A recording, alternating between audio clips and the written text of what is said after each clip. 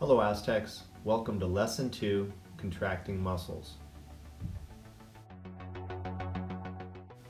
Last time we talked about muscles, tendons, bones, ligaments, and joints. This time we're going to talk about how we can move the body and all the different ways we can move the body just by contracting muscles when we think. After we were born, we spent years just learning how to do basic movements. Think of the progression of humans.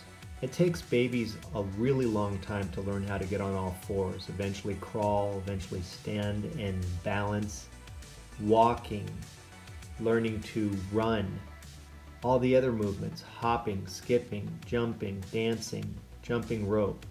It all takes time, practice, and skill. So what is it that we're practicing?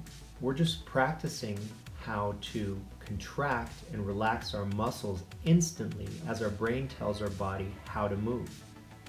It's really incredible when you think about it. It can literally take us decades to perfect a movement skill. Eventually, when we're adults and we've been practicing throughout a lifetime, we get pretty good at all these movements.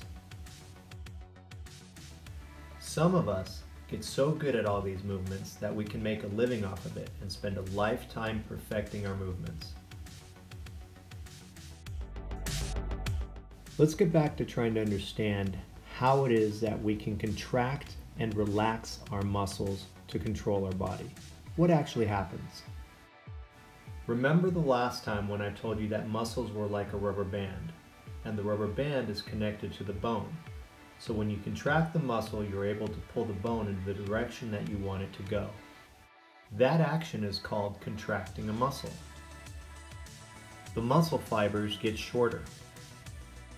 And because everything gets so bunched up in there and tight, the muscle feels hard and you can see it pop out.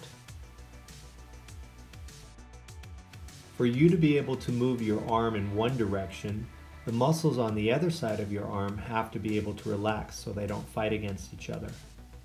And this works the other way as well. When you're contracting your triceps, you're relaxing your biceps, or at least stabilizing your biceps. This is the general idea of how we control the movement of our whole body.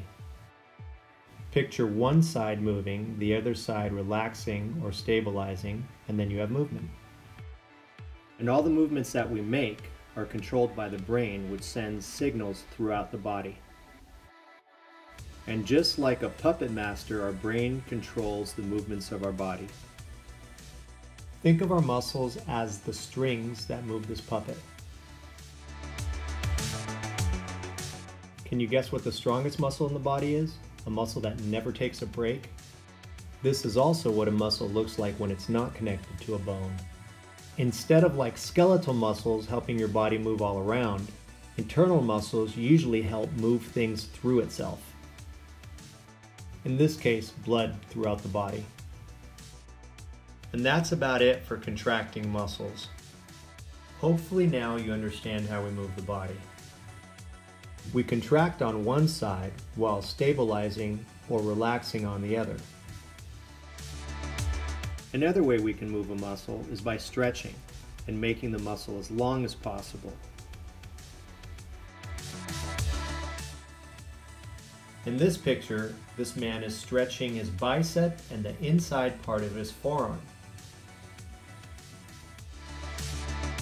In the next picture, the woman is stretching her tricep by grabbing her elbow and making that muscle as long as possible.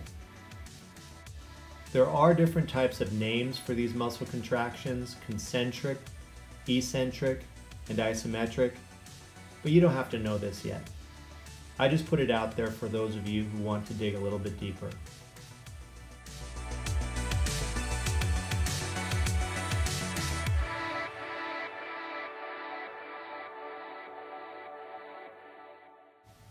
That's it for Lesson 2, Contracting Muscles. Now you need to go over and take the quiz. See you next time.